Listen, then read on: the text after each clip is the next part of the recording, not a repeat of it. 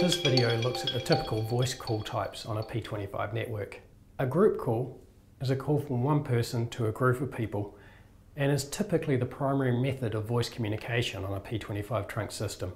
The call starts when the PTT is pressed. A traffic channel is allocated for the call and the first transmission is made.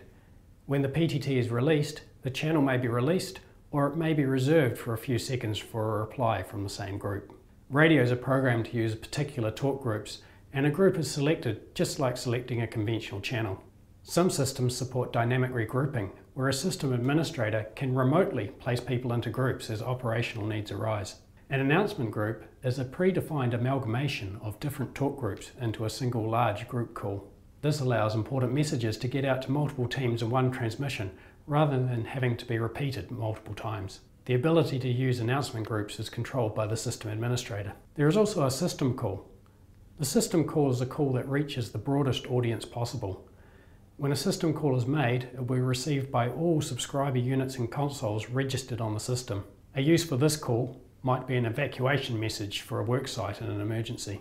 P25 also supports an emergency call. An emergency call provides users with the ability to inform dispatch personnel of a life-threatening situation. By pressing the subscriber unit's emergency alarm button, an alarm is sent to the dispatcher via the control channel. The dispatcher is immediately notified of the emergency status by an audible alert and visual display at the console. The unit making the emergency call will be assigned the highest priority level of voice channel access to the network. A subscriber unit may be programmed so that pressing the PTT is still required to transmit voice calls in emergency mode, or the subscriber unit may be programmed to automatically cycle between receive and transmit, leaving the caller's hands free to deal with the emergency situation.